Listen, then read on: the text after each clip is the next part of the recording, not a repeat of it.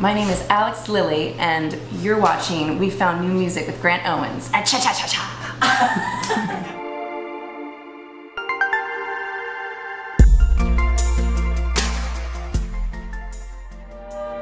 You're tuned into Dash X. I'm Grant Owens. We're joined now in the studio by Alex Lilly. Hi. Hi. You just heard the title track off of the full-length album, which just dropped, right? I guess you can say that. Yeah. Oh, sorry. Hello. Hello, Alex. Get my full resonance.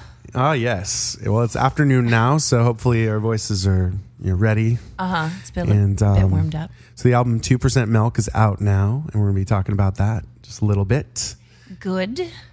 Talking about me. And you have a show coming up at the Echo. Yes. And you're going to be... 22nd. 22nd of February. Yeah. Excited for that? Yes. Okay. Well, I have to find another sax player.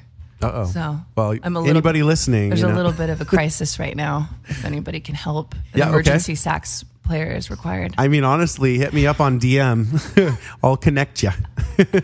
I'll connect you with Alex. I'm not too worried. I know a lot of horn players. Okay. Yeah. Cool. I mean, I used to play trombone. Could I sit in? Wait, are you bringing trombone in today? No, not today. Anyway, well, so you're going to be playing with Kohlars. Thank you. Kohlars, yeah. A few dates, and that's going to be one of them. So look out for that. If you like Alex Lilly, which you should, check her out. Coming up. Now, you've played a lot live. You played with Bird and the Bee, Lord, Rooney, and so I guess now you're doing your solo thing. Have you always kind of done a solo release as well?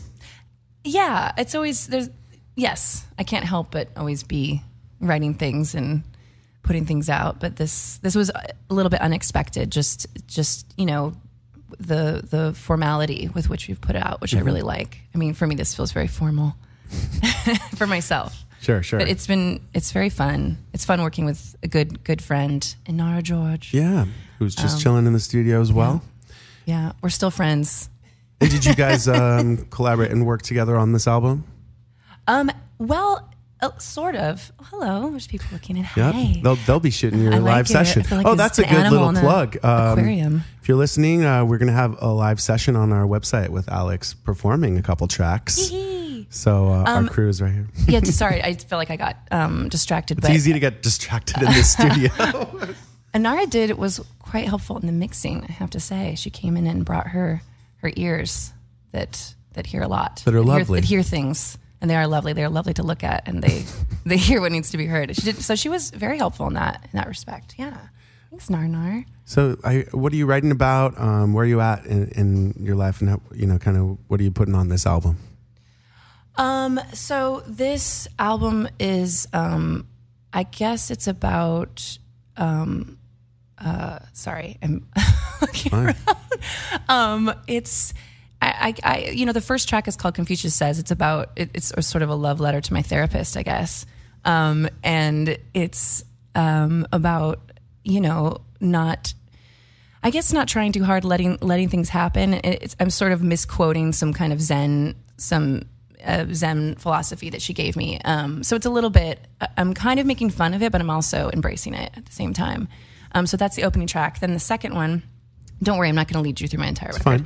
But the second track is called 2% Milk, and that just deals with, feeling, I guess, a little bit light, but not in a good way. Like the feeling like our lives have become a bit depleted due to, cultural shifts and technology buzzing in and out. And, but it's not all dour. I mean, it's like a dance song too, but it sort of... I don't know. I think just talking to my girlfriends about Tinder. I can't believe I'm already seeing Tinder 5 minutes in, but I think that people are kind of taking love for granted and taking life for granted, and so it's a little bit about that. All right. Yeah. And now the press photo. There's a bunch of donuts in your hair, and. I guess talk about that, and what's your favorite donut shop in LA? Oh, well, I've been wanting to put donuts in my hair for so long now, and I just finally I missed a flight coming back from Portland over Christmas break, and my aunt is a very good photographer, and she just we had like 3 hours until my plane would leave. And so we went to a donut shop. Gosh, I can't remember the name. Sandy? It's on Sandy. Okay.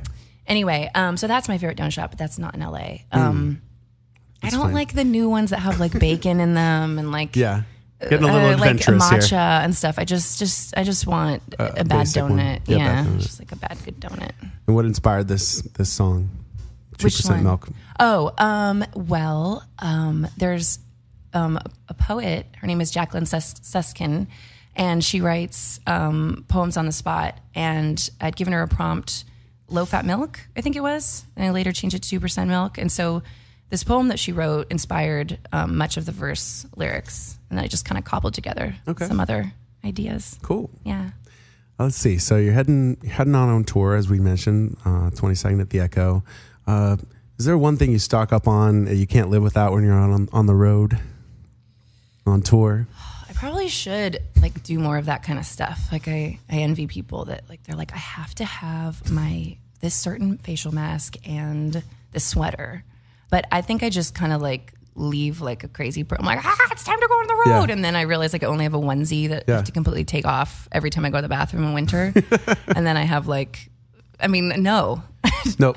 I usually try to bring a book, which I'm usually too drunk to read before I go to bed. Okay. So there you go. That's what I bring. That's tour life, you know? That's hey, tour. What can you do? Transitioning here to, speaking of, let's see here. You were on the road with Rooney. Speaking of Rooney, today Robert Schwartzman's movie, The Unicorn, comes out, and you have a single on there. I do. Paranoid Times. So that's cool. How did that come about? And I guess talk about it. Okay. I toured a bit with Rooney, I think 3 years ago, 2.5 years ago. I was in New York, and which is funny because they're not a New York band, but I guess Robert got in touch with me, and I actually don't remember how I know Robert. Anyway, sorry, Bobby. But anyway, so I went on tour with them, playing keys and singing, and he was very supportive. He came to a show of mine at El Cid, I think it was. Okay. And he liked that song, and I think he'd actually been trying to put it in something else. It just seemed like it was kind of knocking around in his head to put it in a movie. So I was very honored. All right. Yeah. Well, yeah, go check it out in the movie. I'm going to have to go check that out and hear it. And I'll be excited when I do. Well, we're about out of time. Let's see. So again, the show's coming out. You're going to be playing a show at the Echo on the 22nd, and the full length is out now. Now, again, check out a couple of 2 or 3 live tracks by Alex Lilly on wefoundmusic.com. Let's go into another track off of the album. Tell us about Pornographic Mind, and then we're going to close out the show.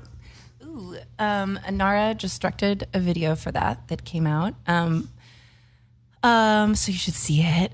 Absolutely. Watch it. The song Pornographic Mind, it's about somebody in particular. I'm not going to tell you who.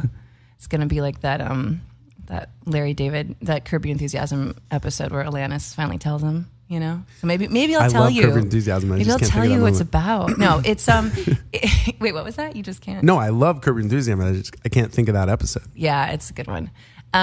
So it's I think that it can be about a lot of things. That song is obviously could be about workplace. I wouldn't say harassment, but just like the annoying, just dealing with men as a woman. Mm-hmm. For me, it was actually a little bit less serious, a little more playful. I didn't mind this person. I just found him a bit exhausting. And that's what it's about. And it just realize you basically can't help yourself. Well, that's not a good thing to say, right? You can help yourself. Yeah, that's fine to say. But it's okay. It's okay. This particular person I found very charming, but he's got a pornographic mind. And sometimes I do too. Don't we all? Here we go. Let's and on that note, let's go into it. Thank you, Alex. Yeah. Come back anytime. And here it is, Pornographic Mind. We'll catch you guys next time on